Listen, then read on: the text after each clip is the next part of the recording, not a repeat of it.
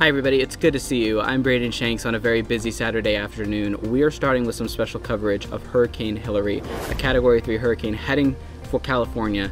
I'm going to get to the very latest track just out from the National Hurricane Center in just a moment, but also happening in California, and people in Hilary's path are getting ready for what could be a catastrophic storm. So we're going to begin right there.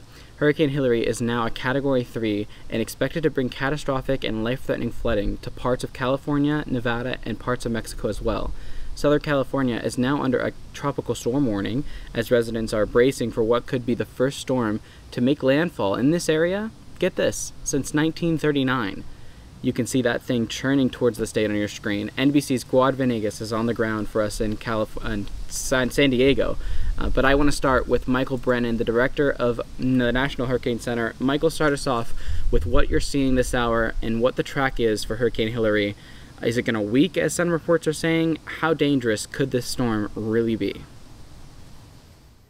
The storm is pretty much still on track. Not much has changed since yesterday. So we're very confident that Hilary, as it moves northward and approaches Baja California and moves into Southern California tomorrow and tomorrow night, is going to bring, life-threatening flooding. And from a wind perspective, even as the winds weaken, as we're starting to see them come down now, that has almost nothing to do with how much rainfall is going to occur and the impacts of that flooding that's going to occur in portions of Southern California. We can actually see there's rainfall out well in advance of the center of Hilary, already falling in portions of southeastern California, southwestern Arizona, and into southern Nevada. So folks, this is the day to prepare. If you're in Southern California, southern Nevada, anywhere in this high risk, moderate risk area that you see in yellow and in pink or purple and red on this map, this is a very dangerous situation that's going to be play out over the next 24 to 36 hours with the potential for that life-threatening flooding in the Imperial Valley, Los Angeles, San Diego, up to Las Vegas and into central Nevada.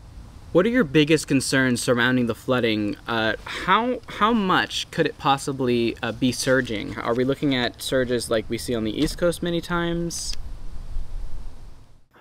Not as much in the way of storm surge here on the West Coast with this particular system. This is going to be flooding from rainfall, but it's very different out here in the West. 3 to 6 inches of rain, isolated amounts as high as 10 inches falling in the mountains and the desert could lead to really fast runoff, flash flooding in places that don't usually flood in a scenario like this. So this is a very dangerous situation. People want to be very in tune to the weather and be in a safe place by tonight and try to ride the storm out tomorrow. Hey, Michael. Hey, just quickly, because I'm about to show some live pictures from Cabo right now, taking a look at some of the elements. Where is the storm right now at this moment?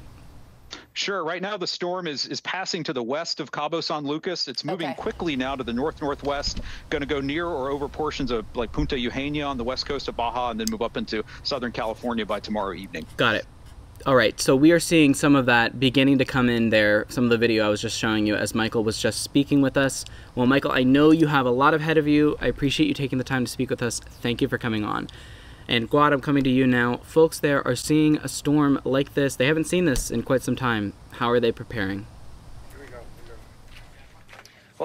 Most of the people here have never been through a tropical storm, right? So you can see a lot of the residents behind me filling up some of these sandbags. The city of San Diego and the county has set up a lot of locations like this one. We've seen trucks drop more and more of the sand, and residents come in all day to fill up some of these bags and protect their property. Now, for some of the people, at least here in the San Diego area, that live in low areas where it floods when it usually rains, they do have an idea of what could happen if we get the amount of rain that is being forecasted. Now, California, Southern California, has different geographies, right? There's areas that are more deserts, there's mountains, there's low areas. So residents do have an idea of what their neighborhood would be like under rain. So a lot of the people coming here today tell me they live in neighborhoods that they know can flood. And authorities, of course, are mentioning the flooding is one of the most dangerous things about this storm. Most people, as you mentioned, have never experienced this amount of rain, so they have no idea what it'll be like. Here's part of a conversation I had with some residents about how they're preparing.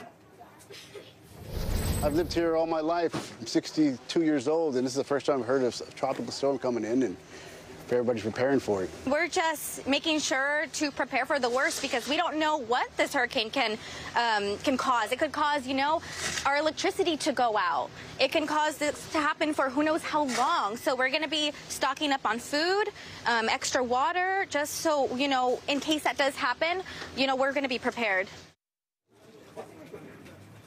And Yasmin, specifically for the areas in Los Angeles and San Diego, these are areas where there's a large homeless population. So authorities are also paying attention to individuals that are on the streets, especially people that camp near the rivers or the creeks who have to be moved because these are the areas of danger with that possible flooding happening that would begin tomorrow. So today is the day to prepare. Authorities recommending people to buy water, buy food, also make sure that they know how to look up the latest information on their phone, have those alerts ready, because that's very important for people to know what is coming. And another thing, Yasmin, that's interesting, as we see the storm coming this way, for people here in San Diego, we will have an opportunity to see what happens south of the border and other urban areas where the storm will hit before San Diego. That's the Tijuana and Ensenada areas. So we will be paying attention to see what the storm does there before it moves up into Southern California. Hey Guad, do we know, have we heard from authorities as to whether or not any kind of situation is in place for folks to evacuate if in fact they need that?